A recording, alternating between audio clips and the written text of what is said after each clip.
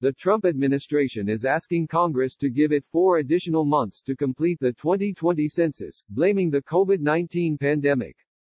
The Census Bureau had previously halted its in-person outreach because of the virus spread, but it had maintained it would still be able to meet its legal obligation to present results to the President and Congress by December 31. In a conference call with members of Congress Monday, Commerce Secretary Wilbur Ross asked for legislation giving the Bureau an additional 120 days to present the results.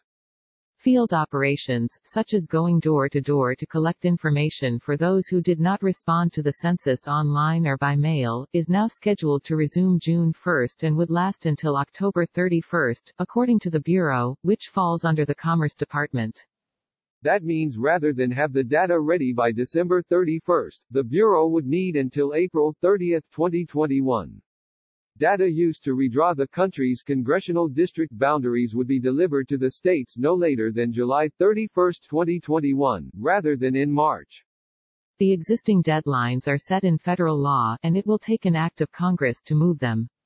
President Trump on Monday said the Bureau would need a major delay, and questioned if 120 days was long enough. Obviously they can't be doing very much right now, Trump said at a briefing on the coronavirus. How can you possibly be knocking on doors for a long period of time now?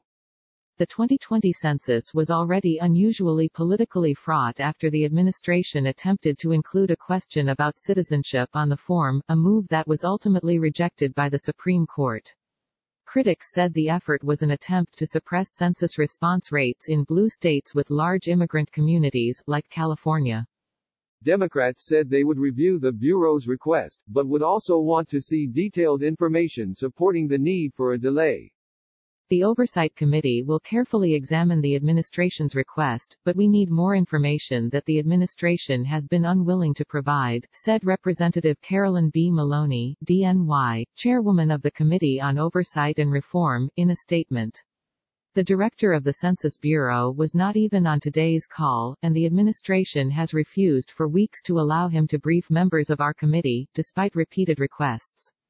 William Frey, a demographer for the Brookings Institution, said it makes practical sense to ask for a delay now, so Congress has time to consider it.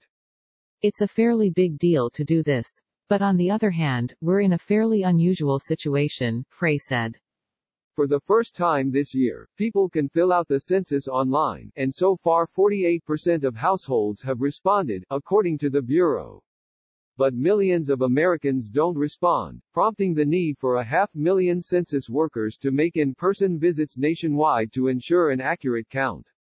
But door-to-door canvassing is difficult to imagine at a time when governors in most states have ordered non-essential workers to stay home to slow the spread of the coronavirus that has more than 500,000 positive U.S. cases already. People are pretty likely to be home, so it seems like a good opportunity to do the census. But it seems unlikely that people are going to feel safe doing that door knocking. Menlo College political scientist Melissa Michelson said, "It's another reminder that we are not living in normal times and a lot of things that would happen this year are not going to happen." There is some precedent to a delay. More than 100 years ago, the census director blamed the 1918 Spanish flu pandemic, along with World War I and other things, for a 5-month delay in delivering the results of the 1920 census. The once-every-decade count of the country's population is mandated by the Constitution, and the results are used to redraw congressional districts so that each represents about the same number of people. A delay in the results could have a cascading effect, as they are also used to redraw state legislative districts, city council boundaries and even school board seats ahead of the 2022 election. Michelson said a delay in providing the data to states would compress the time left to redraw those boundaries, and to litigate the court battles that occur in some states over whether the lines were fairly drawn, all before the 2022 primary elections begin. The decision could have a pronounced impact on California, where a 14-member Citizens Redistricting Commission will draw boundaries for congressional and legislative districts for just the second time since voters wrested the job from the California legislature in 2008. By law, the panel, consisting of Democrats, Republicans and unaffiliated voters chosen through a lengthy public vetting process, must base its work on detailed census data. In 2011, the Citizens Panel held extensive hearings across California seeking public input on how best to draw legislative and congressional districts with an eye toward fair representation. The Commission's final deliberations on the maps came in late July 2011. But under the new proposed census schedule, that's the month in 2021 that states would first receive the data.